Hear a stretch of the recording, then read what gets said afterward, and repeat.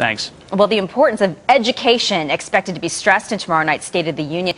But with Republicans giving the big thumbs down on the idea of any new stimulus spending, will the president say anything about the rising defaults on student loans? Following this story for us from Washington, also Peter Barnes. Hi, Peter.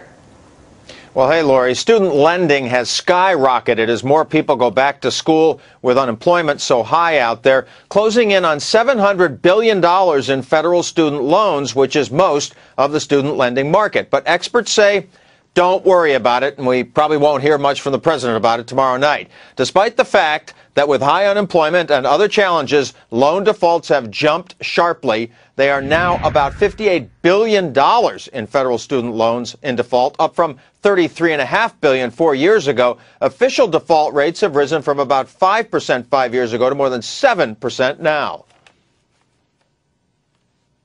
This is the highest default rate we've seen in 11 years, and there isn't any indication that it's going to be going down anytime in the future.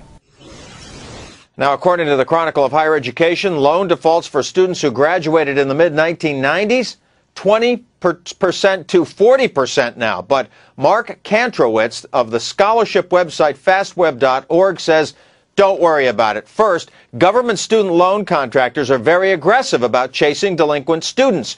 You can't get rid of a student loan debt in a bankruptcy proceeding, for example. And the government can and does garnish wages to get repaid, even garnishes Social Security benefits to get that money back for the taxpayers. Also, the government charges very high interest rates on student loans, about 7% right now, and it borrows money from the Treasury at very low rates, maybe 1 or 2%. And it charges fees on all these loans. So the government is making good money off of student loans, according to Kantrowitz, enough to cover net losses. Kantrowitz estimates the government actually makes a profit right now of about $5 billion a year on student lending. Lori?